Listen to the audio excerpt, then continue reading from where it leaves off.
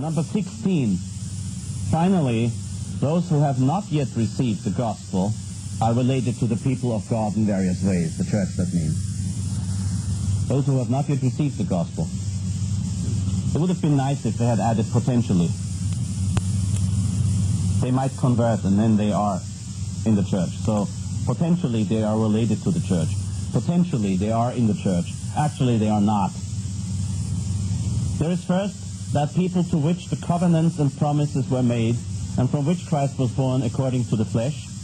In view of the divine choice, they are people of most dear for the sake of the fathers, for the gift of God, and without repentance. The Jews, of course. Now, are the Jews related to the Catholic Church? I'm talking about the Jewish faith. I'm not talking about the individual Jew.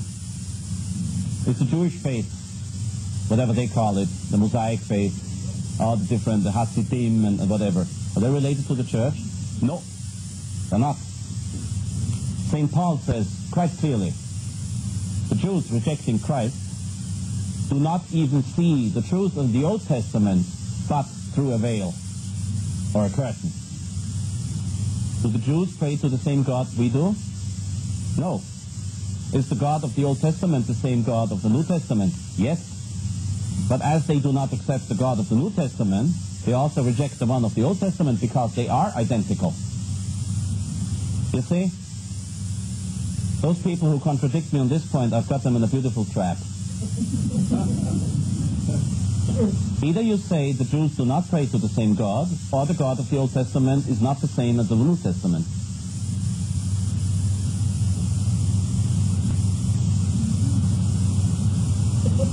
I'll leave the choice with you. St. Paul is very clear on that. The Jews have rejected God when they crucified Christ. All Jews? No, the Jews. Not the individual. I don't know about the individual. It is heresy and it is blasphemy. And the same Lumen Gentium 16 tells me that the Jews and I pray to the same God. The Jews explicitly reject the incarnation. The Jews explicitly rejected the idea of the Blessed Trinity. And they call it names, believe me, in their books. And how? Not even I would quote that. And now Vatican II tells me we are all praying to the same God. Do you realize that a certain German author, Gotthold Ephraim Lessing, in the 18th century, wrote a play called The Ring Parable, the Parable of the Ring, in which he has a representative of the Catholic Church, a representative of the Muslims, and a representative of the Jewish faith, agreeing with each other that everything is the same anyway, because we pray to the same God. Gotthold Ephraim Lessing was a practicing and open Freemason. And here we have Vatican II, a so-called ecumenical council, repeating what Gotthold Ephraim Lessing, the admittedly open Freemason, said in his play. The idea, the concept, that the Muslims and the Jews pray to the same God as we do, which our present Pope repeats over and over again, this concept is heresy, it implies a lot of other heresies, and it is blasphemy. And anybody who tells me that we can interpret this in a Catholic way is, to say the least, a little bit nuts.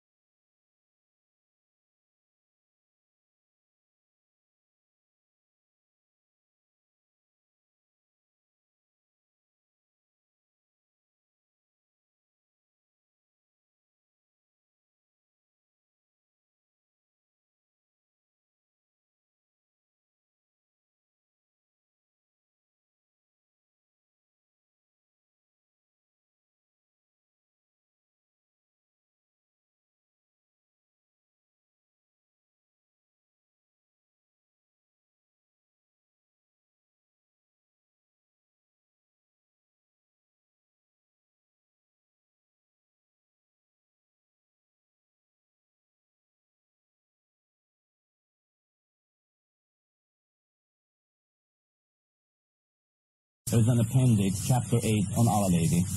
Many council fathers wanted the council to speak in a separate document on Our Lady. Cardinal Koenig of Vienna said, no, there's no need for it. And believe it or not, by the time the council was finished, I think some people would agree with me when they say, thank God the council at least didn't say much about Our Lady. Nothing good would have come out of it anyway. At the end of this document, which is ending my conference today, at the end of this document, there's an explanatory note.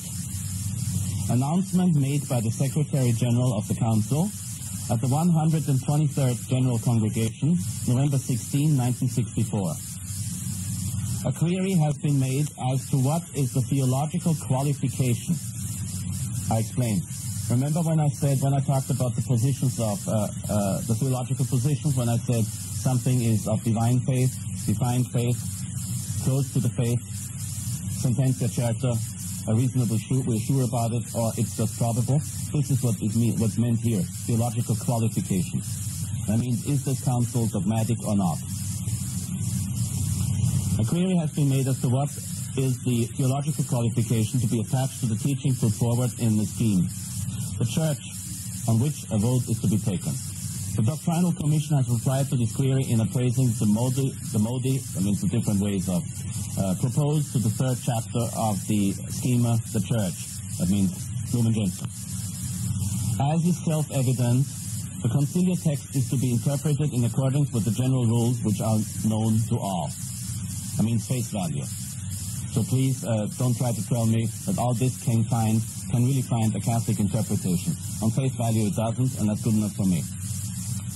On this occasion, the Doctrinal Commission referred to its declaration of March 6, 1964, which we reproduced here. I quote, taking into account conciliar practice and the pastoral purpose of this present council, the Sacred Synod defined as binding on the Church only those matters of faith and morals which it has expressly put forward as such. Whatever else it proposes as the teaching of supreme magisterium of the Church is to be acknowledged and accepted by each and every member of the faithful according to the mind of the Council, which is clear from the subject matter and formulation, following the norms of theological interpretation. That means the Council is at most ordinary magisterium, not extraordinary magisterium.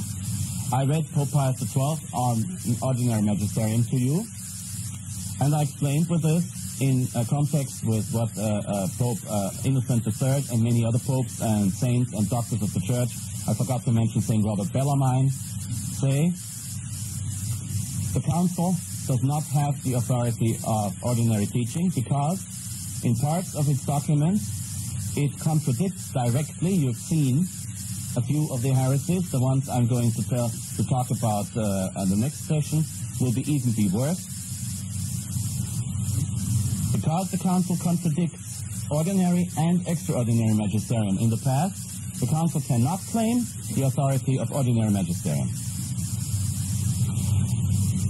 Archbishop Lefebvre asked Cardinal Pericle Felici, the Secretary of the Council, on the theological qualification, in addition to this declaration. And Cardinal Felici said, well, of course, as far as those things are concerned that the Council quoted from former councils anyway, they have to be upheld. Of course. But as far as the new things are concerned, they have to be taken with care.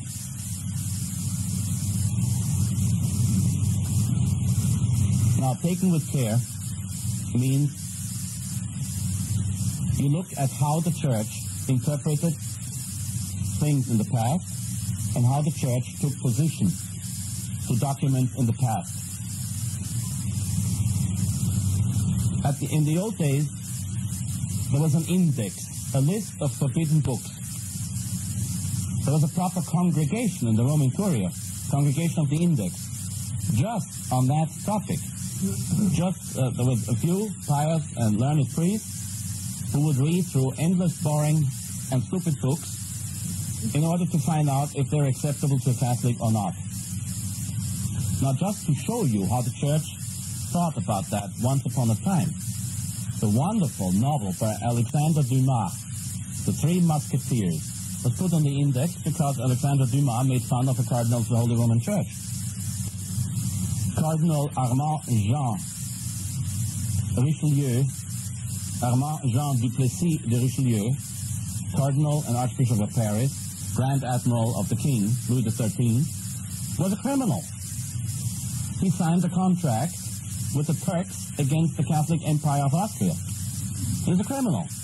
He bribed Protestant, he bribed Catholic, he bribed princes and counts in Germany in order to become Protestant, therefore binding their local territory to the Protestant religion, and therefore destroy the power of Austria against France.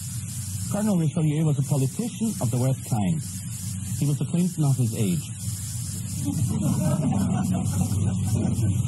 And yet, because he was a cardinal of the Holy Roman Church, the Church did not approve of a lay author making fun of him in a book. If you say that's exaggerated, I agree. I've read The Three Musketeers 4 times over. And I saw practically all the movies based on the book. And I loved the book. And Cardinal Richelieu was a criminal.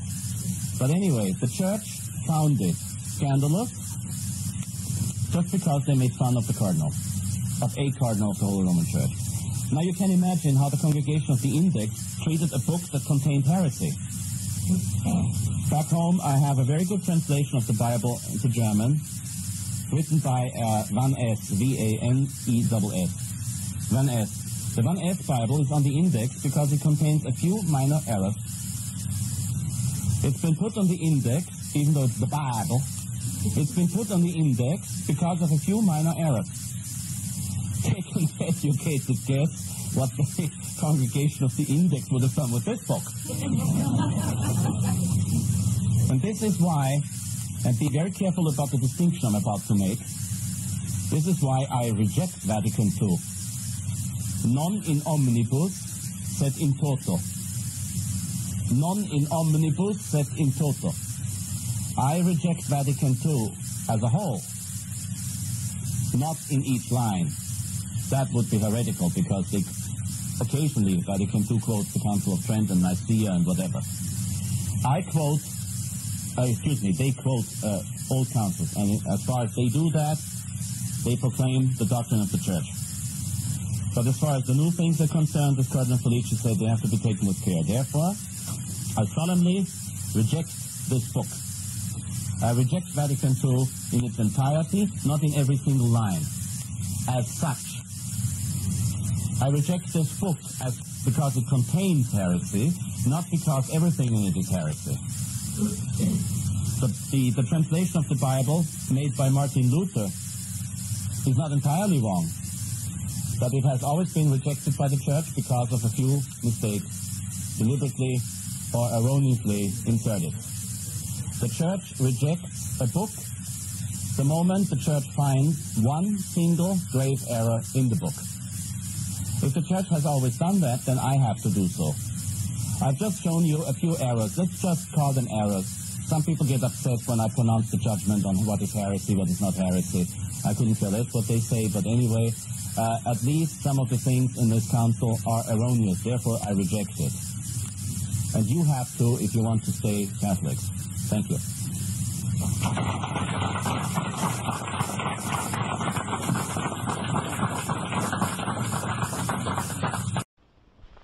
Aspirando prevines adjuvando prosequere cum nostra oratio d'operatio te sem principio te precepta finiato per Christum Dominum nostrum. Amen. Sancte Pie Decime ora pro nobis.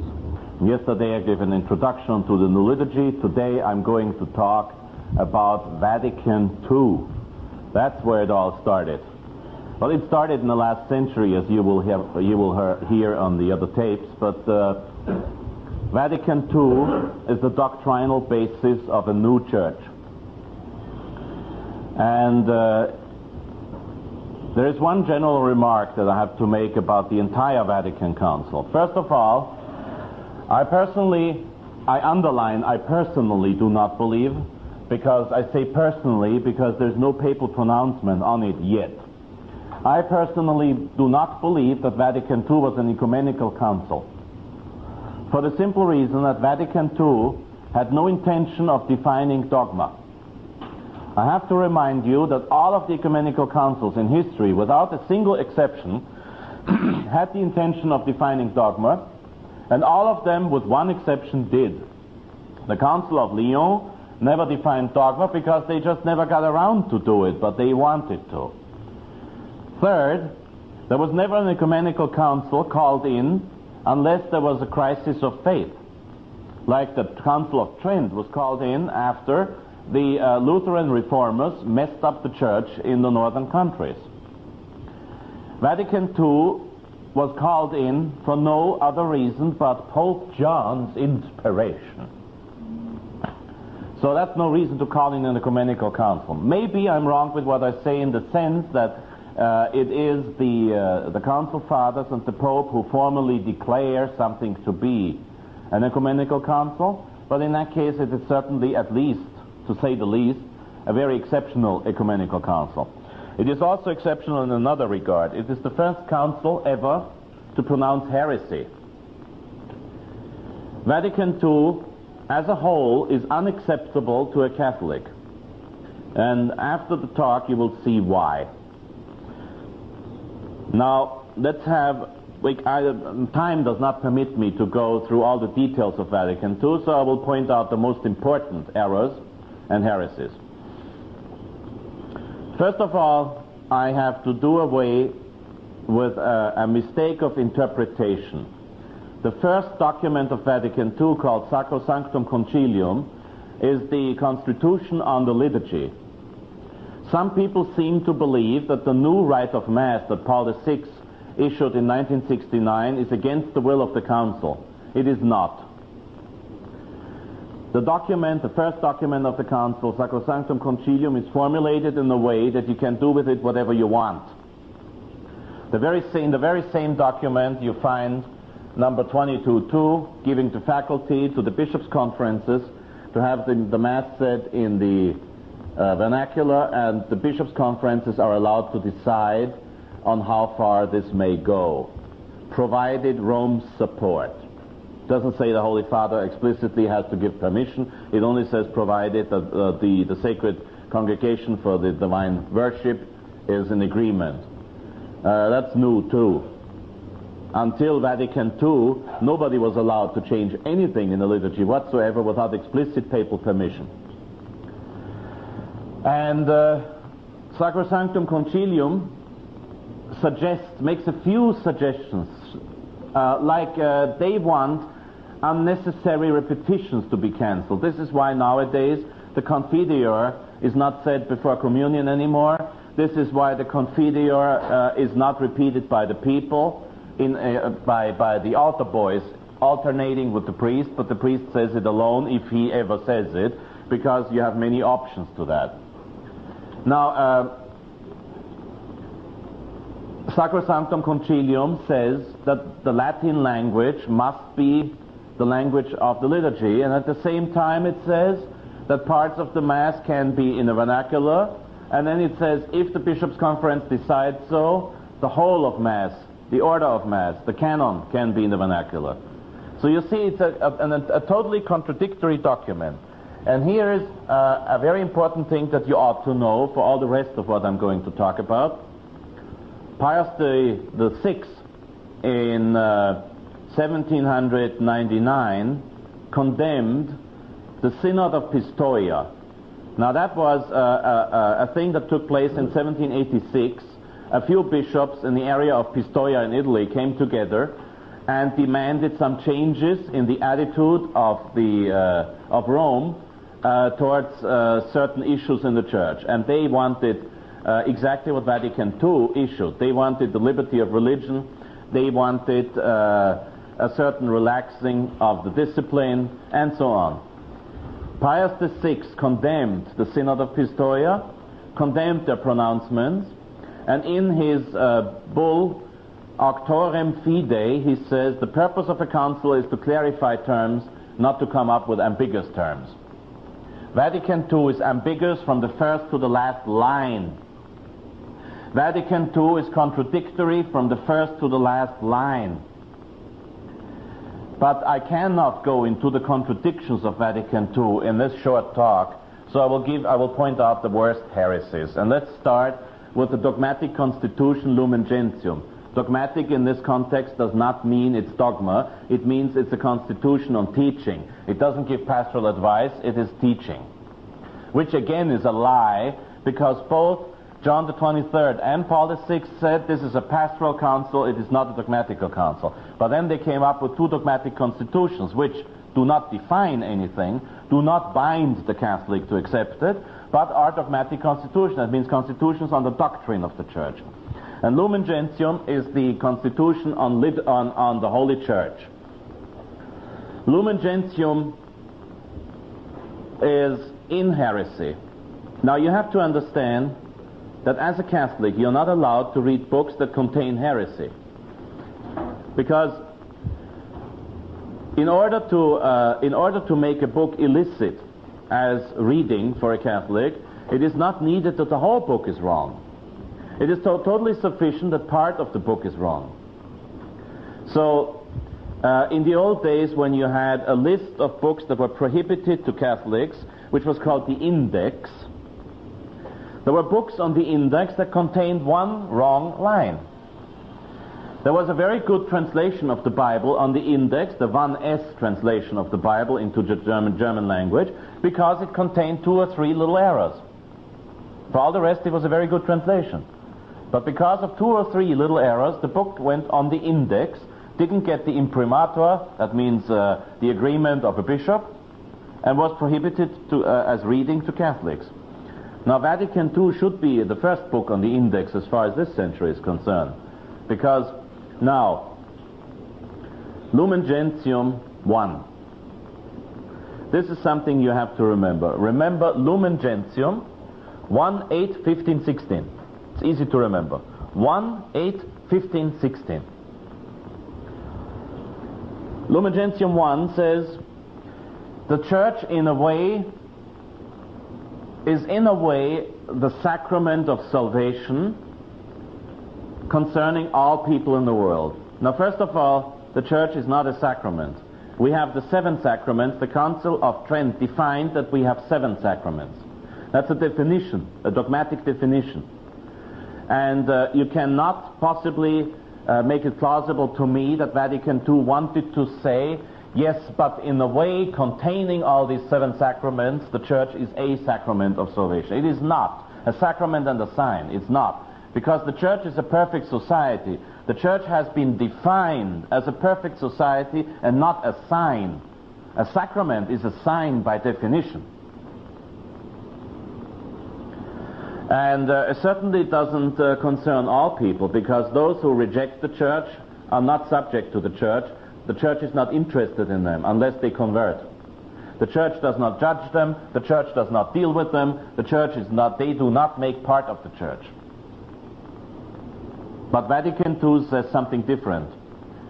In Lumen Gentium 8, Vatican II says the Church of Christ subsists in the Catholic Church. The word subsists doesn't tell you much in English. It says a lot in Latin. Subsistere in Latin means something that is lying underneath. That means the grass is subsistent to my way of walking. But it could also be subsistent to Father Trinchet's way of walking, and not just to mine. So when you say that the Church of Christ subsists of the Catholic Church, that does not exclude the Protestant churches. Vatican II is too intelligent to say, they were too clever to say that the Church contains the Protestant churches and the Orthodox churches and all these other churches. But they said maybe those are churches contained in the Catholic Church, because they said the Church of Christ subsists in the Catholic Church. For almost 2,000 years, the Catholic Church insisted that the Church of Jesus Christ is the Catholic Church. And it is defined dogma that the Church of Jesus Christ is the Catholic Church. It's identical with the Catholic Church. Nothing outside the Catholic Church is part of the Church of Christ. And nothing of the Church of Christ is outside the Catholic Church. So the Catholic Church and the Church of Christ are identical. The Church that Christ founded. Christ founded the Catholic Church and no other church. Christ did not just found the Latin Rite. We have other rites in the church. I mean, ways of celebrating, ways of worship. But we have only one Catholic Church. And I have to repeat this now for the third time. Pope Eugene IV in 1441 at the Council of Florence defined as dogma that nobody who is not subject to the Roman Pontiff can ever be saved. He said that those who are schismatics and heretics cannot be saved, even if they for some reason believe they were shedding their blood for Christ. Now when I say they cannot be saved, I mean objectively speaking they cannot be saved.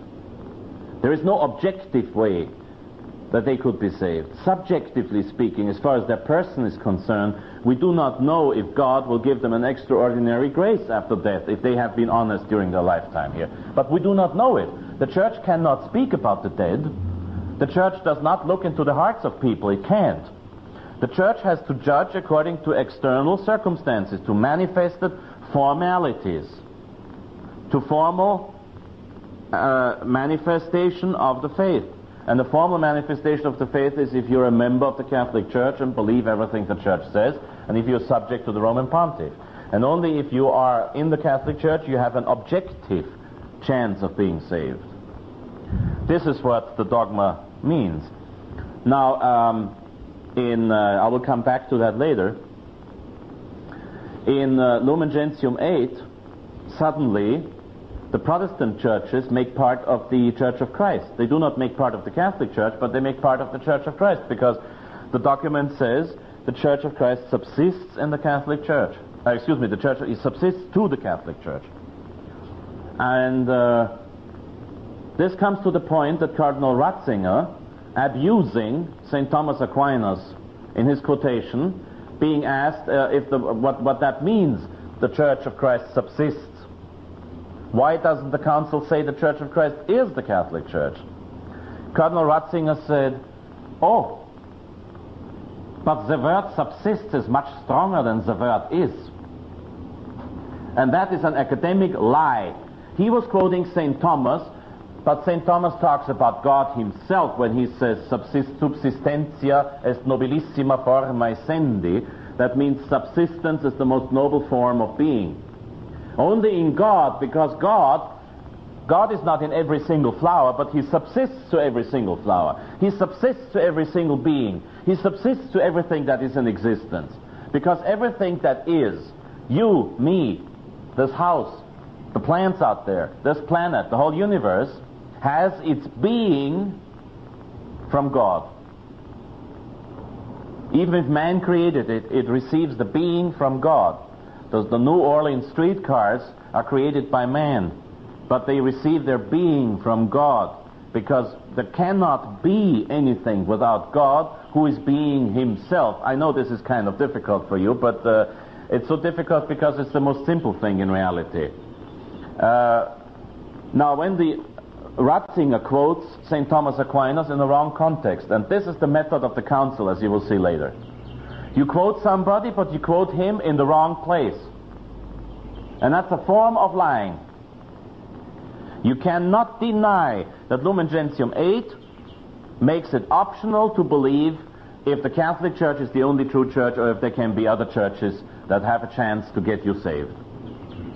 No wonder no Protestants are converting anymore. The same Lumen Gentium 8, needless to say, talks about the fact that even the churches that do not have that are not in union with the Roman Pontiff receive the Holy Spirit. That's another heresy. You can read in the Gospel of St. John that the Holy Spirit is given only to the Catholic Church. At Pentecost, the Holy Spirit did not come to the Lutherans, to the future Lutherans. At Pentecost, the Holy Spirit did not come to the old religions, the old pagan religions. The Holy Spirit came to the Catholic Church and to nobody else. It came to St. Peter, first of all, and the apostles. So anybody who is separated from St. Peter's successor, the Pope, cannot receive the Holy Spirit. It's ridiculous. And when a Lutheran pastor baptizes an innocent child, and the innocent child dies baptized and goes to heaven, this innocent child does not go to heaven because it was baptized by a Lutheran pastor, but because a Lutheran pastor illicitly administered the Catholic sacrament of baptism. Is that clear? Now in Lumen Gentium, I do not remember at the moment, I do not have the book, in Lumen Gentium 15, something that you should look up yourself. For this I recommend. From Flannery, the Documents of Vatican II. Do not buy the translation of the other guy with the red cover. Buy the book with the blue book cover, because the other guy translates in an accommodating way. Lumen Gentium 16 is something that you can entirely judge on your own. The Muslims, together with us, adore one merciful God. Together with us. That's a quotation. Musulmani nobiscum adorant unum Deum misericordiosum, in Latin. I checked it in Latin to make sure that this heresy stands firm. It stands firm. Now where's the incarnation? Where's the Trinity? The Quran, the holy book of the Muslims, calls, I'm quoting the Quran, calls the idea of a Holy Trinity, Father, Son, and Holy Spirit, an excremental idea. I'm quoting the Quran, beg your pardon. And now Vatican II tells me that they, together with us, adore one merciful God. Now where's the first commandment? They have another God. They have Allah. The lonely one person Allah. We have Father, Son, and Holy Spirit, and the second person of God, the Son, become man. And the Word became flesh. Et verbum caro factum est, at the last Gospel at Mass. I've never heard about Allah that he would have become verbum. That Allah would have become caro, the meat, the flesh. I've never heard that Allah assumed a human nature. And if you tell a Muslim that Allah was incarnated on earth, he will kill you. And he is right from his viewpoint of religion. The Muslims are not as accommodating as the Catholics, and God will probably bless many of them for merely that reason. Now the Vatican II tries to tell me that I pray together with the Muslims to the one merciful God. This is blasphemy. It is heresy and it is blasphemy. And the same Lumen Gentium 16 tells me that the Jews and I pray to the same God. The Jews explicitly reject the incarnation. The Jews explicitly rejected the idea of the Blessed Trinity. And they call it names, believe me, in their books. And how? Not even I would quote that. And now Vatican II tells me we are all praying to the same God. Do you realize that a certain German author, Gotthold Ephraim Lessing, in the 18th century, wrote a play called The Ring Parable, the parable of the ring, in which he has a representative of the Catholic Church, a representative of the Muslims, and a representative of the Jewish faith, agreeing with each other that everything is the same anyway, because we pray to the same God. Gotthold Ephraim Lessing was a practicing and open Freemason.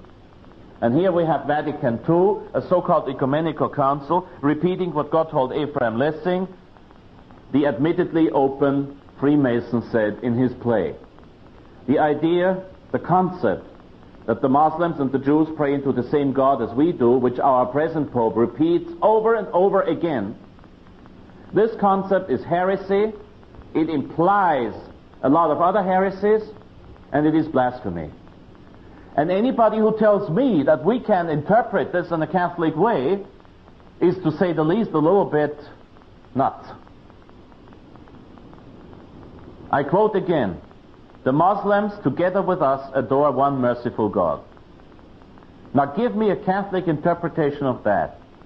I don't think that even CNN could come up with a Catholic interpretation on that. And they are very good in making up excuses, lines, and other things. Whoops, I hope nobody will sue me. And this is Lumen Gentium. There's other things in Lumen Gentium that cry out to heaven for being blasphemous, stupid, and heretical, but we have to go on. The next document concerned is Dignitatis Humanae, and I quoted it already in one of my former speeches, but now I have to quote it in the context again. Dignitatis Humanae number 3 says, and to make it easier for you to understand what I'm saying, I will quote the present Pope's interpretation of this line, quote it from Catechesi Tradende number 32,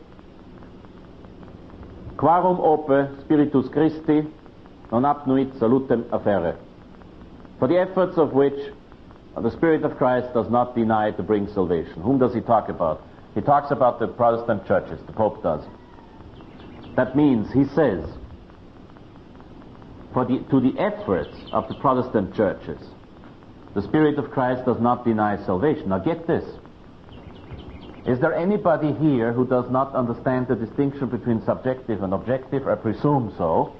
Objective means you are concerned with the matter, the thing. Subjective means you're concerned with the person. That means with his conscience, with his intentions, with his view of things. The wine I'm drinking here is objectively an excellent wine. Subjectively, you might not like it all the same. Some other soft drinks around here, objectively, absolutely bad, but you might like them subjectively. You understand? Now, Vatican II and the present Pope talk about the Protestant churches, and they talk about the efforts of the Protestant churches. Now, if you tell me that it would be possible that a Protestant who has lived a just life all of his life, who has tried his best to find out the truth, who has tried his best to avoid sin, will not be sent to hell by God, I will say, I don't know, maybe. Through an extraordinary act of grace from God, or an act of authentic contrition, he might actually die as a member of the Catholic Church without knowing but wanting to do so. That's possible. It is in a certain way possible. Unfortunately, today, this possibility is exhausted into the impossible by all the modern priests and bishops. In reality, this is very highly improbable, if ever possible. However, we cannot exclude it, subjectively speaking. Objectively speaking, if anybody says that the efforts of the Protestant church, and remember what I said about the innocent child being baptized in a stolen sacrament, anybody who says that the efforts of Protestant churches can save a soul is a heretic. Dignitatis Humanae of Vatican II, and the present Pope says it, so the present Pope is a heretic. We have discussed the question if that makes him seize the Pope or not. It doesn't. He's still the Pope. He's a bad Pope. He's a heretical Pope, an ignorant Pope, and a Pope who lies. But that doesn't make him cease to be Pope. Just like the Archbishop of New Orleans is not exactly what you call a Catholic bishop, but he is the Bishop of New Orleans. And President Clinton is the Supreme Commander of the armed forces in this country, even though he's a draft dodger. Thank you. And excuse me, I was talking about President Clinton. Her husband is a draft dodger.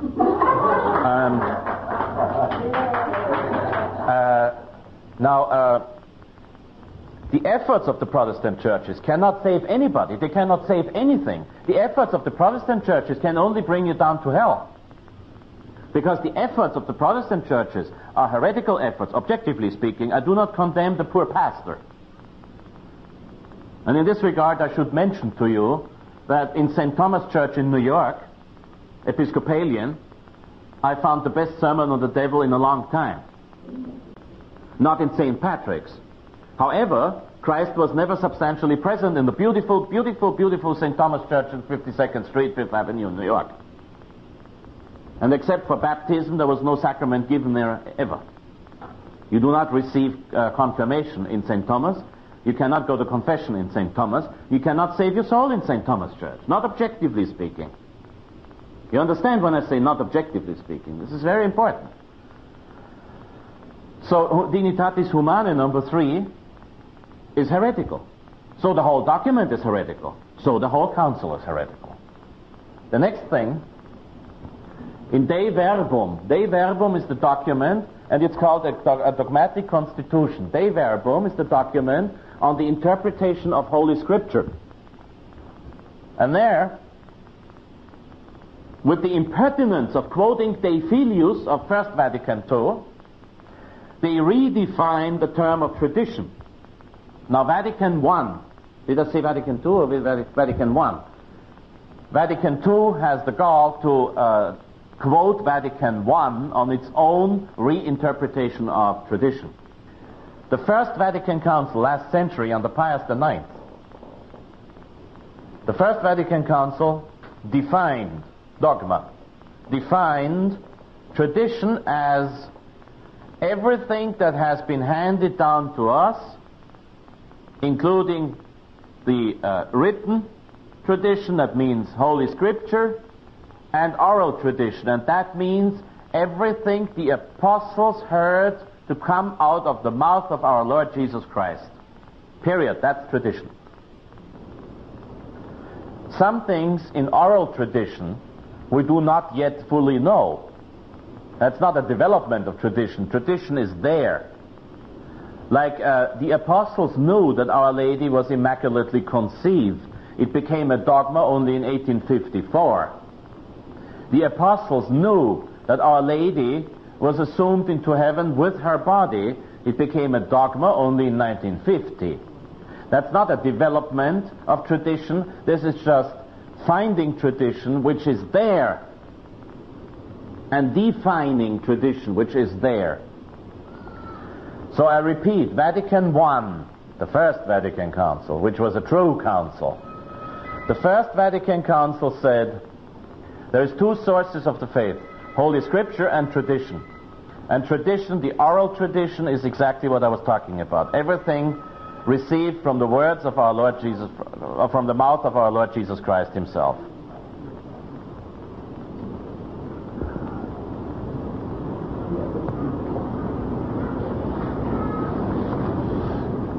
Now, Vatican II says there is a growth in tradition.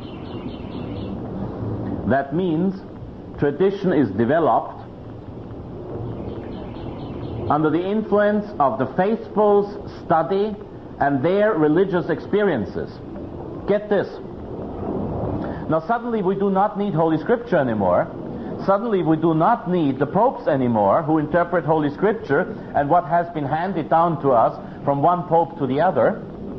Suddenly we have the faithful involved with their religious experiences and with their own studies.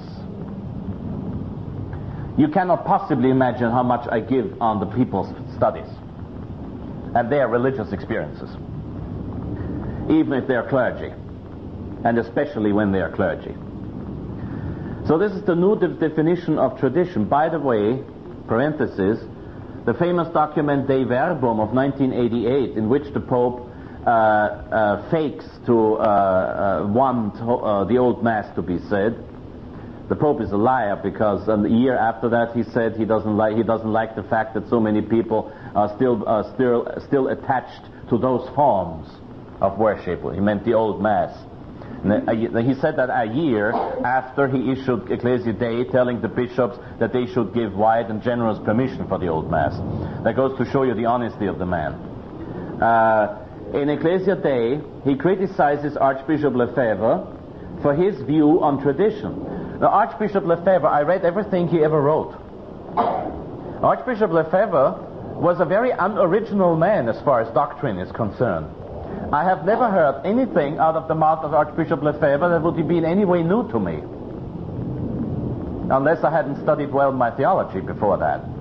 Archbishop Lefebvre, as far as his theological pronouncements are concerned, was entirely unoriginal, because he was totally and completely faithful to the doctrine of the Church, with absolutely no exception whatsoever.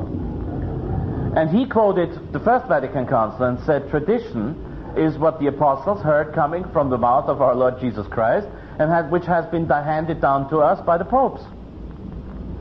And then the present pope accuses Archbishop Lefebvre of a wrong understanding of tradition, quoting De Verbum number 8. We have to say more about that. The experience of the faithful and their personal studies are adding to the growth of tradition. Thanks, but no thanks. Next. The entire document, Gaudium et Spes, that's the document on the church in the modern world, was written in a sense, not directly but indirectly, written by the founder of the Opus Dei, the so-called, because he isn't, the so-called Blessed Jose Maria Scrivá de Balaguer, who wanted the church to be a society based on the laity, a concept that has been condemned by Pius X in his encyclical on modernism. He wanted the church to conform to the modern world. And he wanted a one-world government. Gaudium et Spes, in number 12, utters blasphemy when it says, all the religions of this world, the non-Christian and the Christian religion, agree with us that all religious efforts and all the efforts of the church are directed towards man. That's a literal quotation. Directed towards man. Sounds familiar to the one who has read about the Masons. Sounds familiar to the one who has read about blasphemies uttered at the United Nations or at the Presidio. Doesn't it? Now, to say that all the efforts of the church are directed towards man is heresy and blasphemy. All the efforts of the church are directed towards God in reality. Now, the old Mass says so. The new Mass, not sure. Gaudium et Spes also postulates, as I said before, a peaceful government of the whole world under one body of government. This is, to say the least, naive in 1965, when most of the governments in this world were already anti-clerical and against the church. It is, to say the least, naive. I do not believe for a moment that it is naive. I believe it's diabolical. And I do recommend to you to buy this book on Vatican II. And if you write to me, I will give you all the numbers concerned. It doesn't cost me much time. It's some 40 numbers, something like that, all through the council. You read those numbers, then you know exactly why the conciliar church is not the Catholic Church, but the counterfeit church. You just read Vatican II, on which they are based. Another thing about Vatican II, there is no need to quote the wonderful document on religious liberty. Please do not call it religious freedom. In this country, the words freedom and liberty are usually confused, not only by the Democrats as usual, but also by the Republicans, unfortunately. Freedom is a good thing. Liberty is a bad thing. Freedom means you have the freedom to do what you have to do. Liberty means you are at liberty to do what you want. And that's not liberty, but slavery of sin. St. Paul says that, not I. So as long as the Statue of Liberty is not the Statue of Freedom, I'm not interested in the old broad in New York Harbor. We talk about the liberty of religion. And the liberty of religion is something in Vatican II that caused many bishops to stop signing documents. Because Vatican II, I always forget the name of the document. There are such crazy names and titles. What's the one on religious liberty? I can't remember it right now. I'm sorry. I should have brought the book. But you can find it easily. If the one who has the book, just check in the index under religious freedom or freedom of religion or liberty of religion, whatever they call it. Liberty of religion has been condemned by the popes, Gregory XVI, Pius IX, Leo XIII, Pius X, Pius XI, Pius XII. You are not free to choose your religion. You are bound in conscience to choose the Catholic Church and to belong to the Catholic Church. And if you don't, you will go to hell. Okay? Or as the Church says it, objectively speaking, you cannot be saved. The Church cannot condemn anybody into hell, not even Judas Iscariot. There's no pronouncement on him, ever. So, Anybody who thinks that he's free to choose the religion might go to hell for it. See, if I was free to choose my religion in this country, I would join with the Episcopalians. They have nicer churches, they have a better salary, I could marry, I could still say, even if in English, a beautiful form of Mass in St. Thomas Church, and it's not Mass, but who cares? In St. Thomas Church, they say the evening service with the veil over the chalice and the burrs, and the missal is on the epistle side, and the altar is facing God, and what an altar! Whoo! Beautiful, one of the most beautiful neo-Gothic altars I've ever seen. And the priest is nicely dressed, and when he gives a sermon that reminds you of your duties towards God, of your duty to avoid sin. He talks about you must save your soul. He talks about the glory of the Blessed Trinity. He doesn't talk about Nicaragua. He doesn't talk about the economically disadvantaged. He doesn't talk about the poor people in prison. He doesn't talk about all of that and that and that. He talks about God and our duty to save our souls. If I had the freedom of religion, I'd been an Episcopalian for many years already. But I do not have it. I am bound in conscience to adore God in the way that God wants me to adore Him. And that means I have to be a Catholic even if it costs me my life. There is no such thing as liberty of religion. Forget it. Forget Vatican II. Let's print a bumper sticker. Forget Vatican II.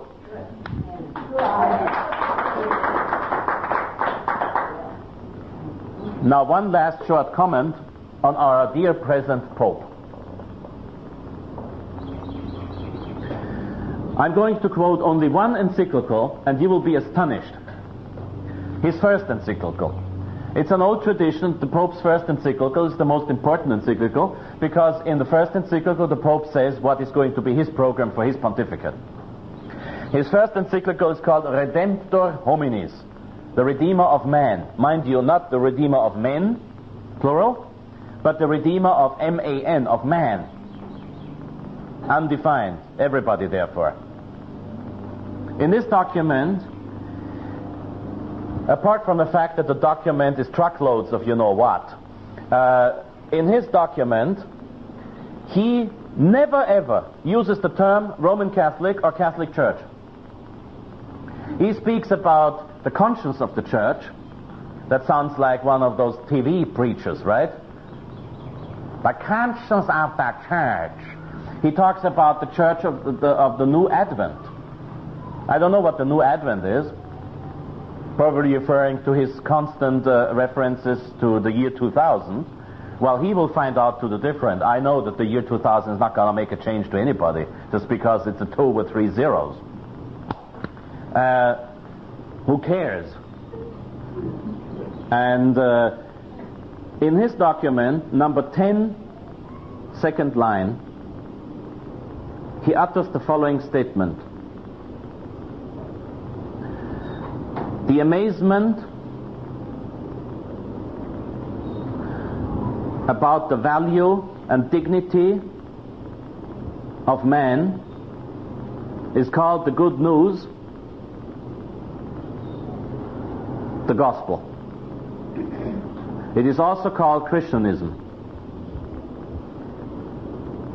I repeat, the amazement about the value and the dignity of the human being, or man, is called the good news, or the gospel. It is also called Christianism. Vocatur item Christianismus. In the German translation of this encyclical that I have, the translator was so ashamed of this that he left out the word, it is also called Christianism. He just left it out in the German translation. Vocatur enim Christianismus. He just left it out. And I checked I don't remember, I haven't memorized it, but I checked the Latin original, and you always have to interpret church documents according to the Latin original, not the Polish original, okay? Because the Latin original will be used by future popes, not the Polish original, because future pope hopefully will not be able to speak Polish. And so the Latin original is correctly translated the way I do.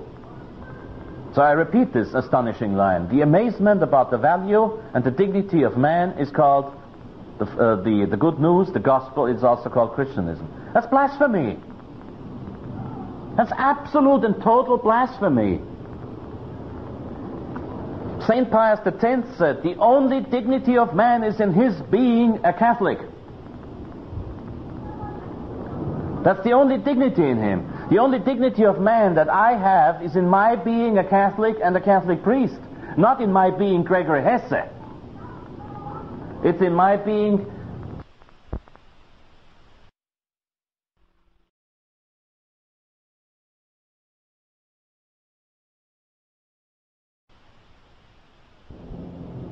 And in the same encyclical, and with this I conclude because I'm sick and tired of it, in this same encyclical, the Pope says, with the incarnation of Christ, man has been revealed to himself. He's only quoting Gaudium et Spes number 22. Man has been revealed to himself. Until this Pope taught me to forget my old faith, I had always believed that the New Testament had revealed the Son and the Holy Spirit to us. I always thought that the message of the New Testament was revealing the Son, the Incarnation, and the Holy Spirit.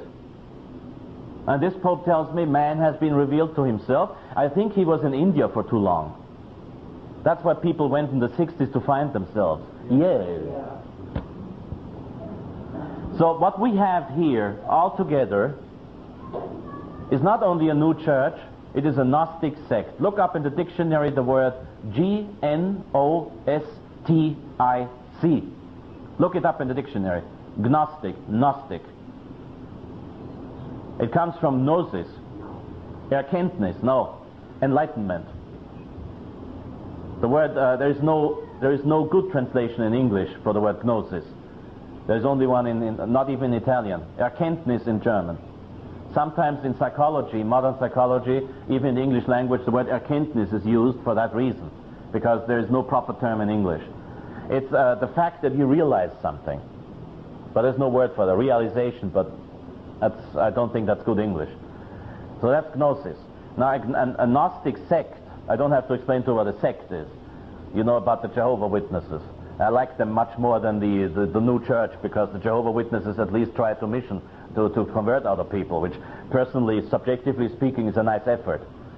Now, in the modern church, they will tell you to join another religion instead. So a Gnostic sect is a sect that believes that man is the superior being, and only the recognition of things in our brain is what counts. Which means you have a purely subjective religion, which means you make your own religion, and which means you can do whatever you want, it'll be fine. That'd be nice. As Gilbert Keith Chesterton said, if I was not a Catholic, I would have a harem. Believe me, I would. So you see how absurd. You see the absurdity of things. We are living in a Gnostic sect founded by Vatican II, which our dear beloved present Pope calls the Second Pentecost. And I cannot say amen to that. I disagree with him. He's a heretic. I reject his teachings. I do not reject his papacy. I reject what he does in his papacy, and I reject what he says, period. Questions and answers.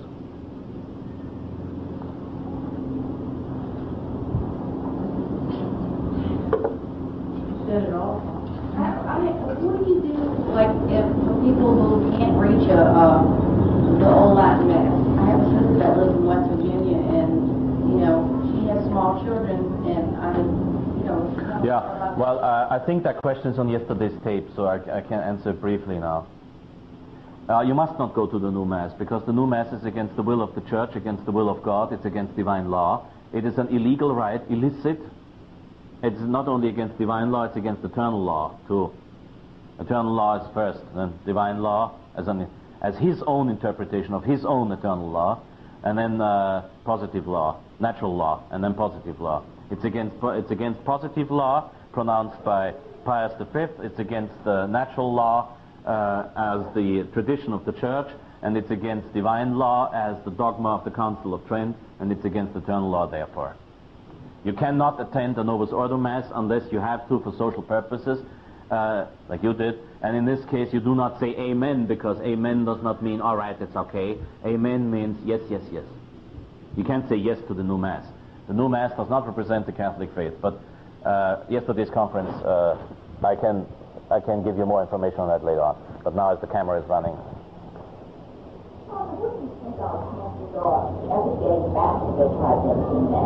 Humanly speaking, zilch, zero, rien, nada, nix, nichts, gar nichts, ničevo, niente. In other words, none. Thank you. Humanly speaking, God has to work a miracle, but I mean, I don't know if God will work a miracle. He might end the world. I don't know. I ain't no prophet. But they don't. Deep down know that, they're... I'm not judging people who do not know. You cannot commit a sin if you don't know. Sometimes ignorance is a sin, but not the thing you do because of ignorance. I call it the nervous law. You what? I call it the nervous law. Very good, yeah. You should call it the nervous disorder. I walk in without a chip on my shoulder and go out with a chip on my shoulder. Absolutely, yeah. Yeah. Well, it's a disorder, but we talked about it yesterday.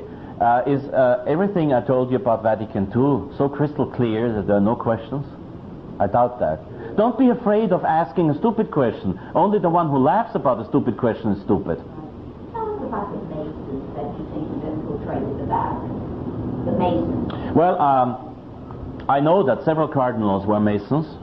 I don't know about living cardinals. I have no information on that. I doubt there is no Mason among the cardinals, but I don't know how many. I know several cardinals were Masons. There's no sense in naming names here. Most of them you won't know anyway. And I know that the Masons have tried already in the last century to infiltrate the church, and they succeeded because Pope Leo XIII, Secretary of State, was a Mason. But this I have said in my first conference. You will have it on tape. And as far as the infiltration of the church is concerned, I can give you an information which I did not mention. I forgot the day before yesterday.